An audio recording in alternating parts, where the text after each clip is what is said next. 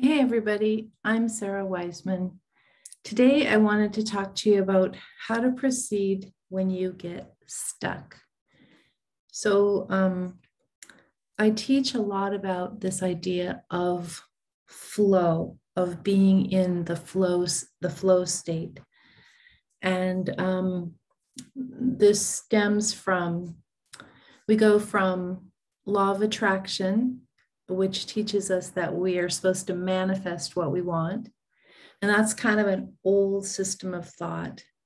In fact, we don't attract anything to us. We allow ourselves to be attracted to what the universe has in store for us. So this is a different way of thinking about things. Law of attraction, I will manifest. Law of flow says, I don't manifest anything. Everything's already created. Everything already exists. I allow the universe to pull me toward what I'm being attracted to. I allow myself to be attracted to, and I allow myself to be attracted to by learning how to spot and stay in a flow state. So what happens so we're working on, we want to be in flow. We want to be guided by the universe. And what happens when we can't figure out where flow is, or we feel like we've been stuck so long, like we're just in this nothing's happening place. And when you're stuck, you don't feel good. You feel this kind of hopelessness. You feel like nothing's going to get better. Nothing's ever going to change. Nothing's happening. You just feel all of that. I'm stuck.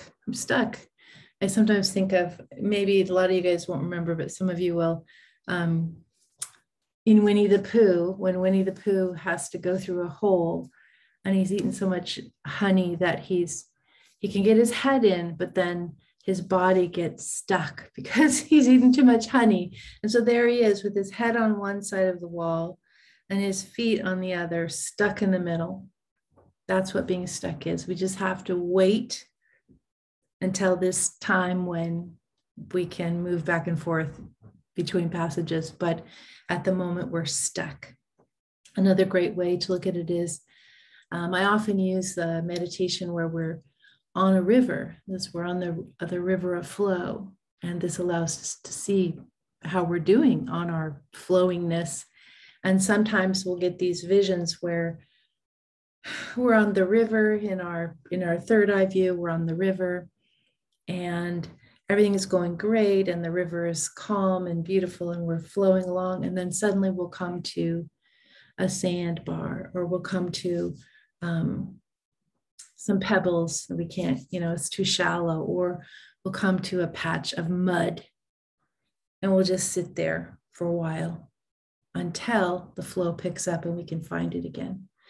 So if you have come to this because you yourself are feeling stuck, don't worry about this.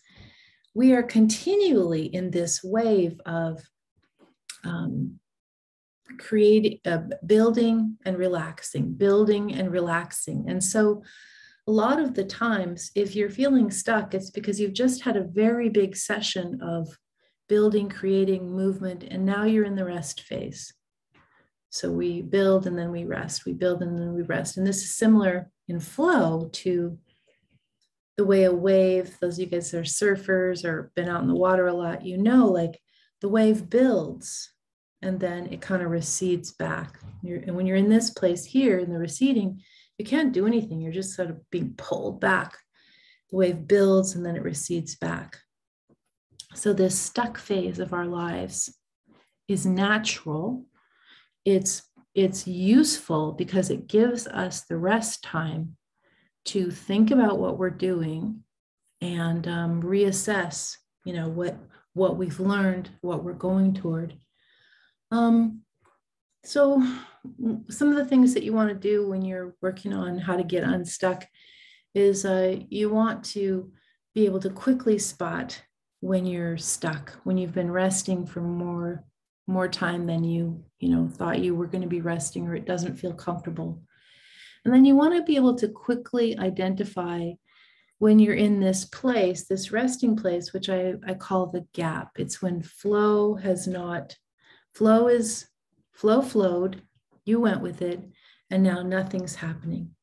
And when you find yourself in this place of rest or place of nothing or place of stuckness, if you consider it as a temporary spot, if you consider it as a gap in the flow rather than a permanent stuckness, you will be able to relax and to utilize this time in a useful way, as opposed to fretting and stewing and wondering why nothing's happening. So you'll be able to quickly identify when you're in this gap.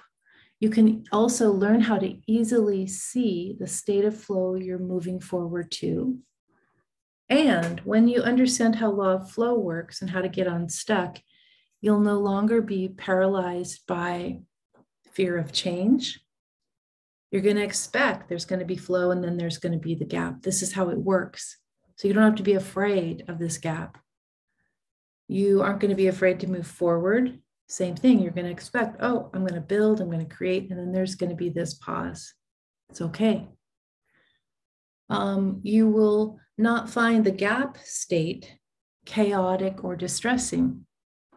When I'm in the gap state, I'm like, oh, yes, I can relax, I can chill out. Maybe I'm not working so hard. Maybe I can do some reading or some sleeping or some fun things. I'm not just create, resting, the pause. It's great. You will sort of detach from the idea, the grasping states of fear and pain. Nothing's happening. I'm a loser. I can't do anything. What if nothing ever happens? What if I'm always here? No, you just like, no, I'm just in a place. It's okay. This will change just as everything changes. And then the other things you're going to do is, this is the main thing. You will learn how to get into flow faster. It's almost like the waves are continual, the building, the receding, the building, the receding. And once you know that, like you're like a surfer, you're getting ready for the next wave. And you're more and more able to see where the energy of the universe is taking you. You're more and more able to feel, what does it feel like when the universe is attracting me to something? What does that energy feel like? And I tend to feel pretty excited and know that something's happening and something's coming. And then I start to sort of like, where is it? And I start to look for where the energy is going and where the flow is going. It's a fascinating subject. I'm going to be teaching about it a lot more. For this particular video, I wanted to explain this part. It goes with the project I have called, I think it's called the Stuckness Project or the Unstuckness Project or the Flow Project or something like that. But it's a course, and you'll find it on my page, sarawiseman.com. Thanks for listening, and more to come.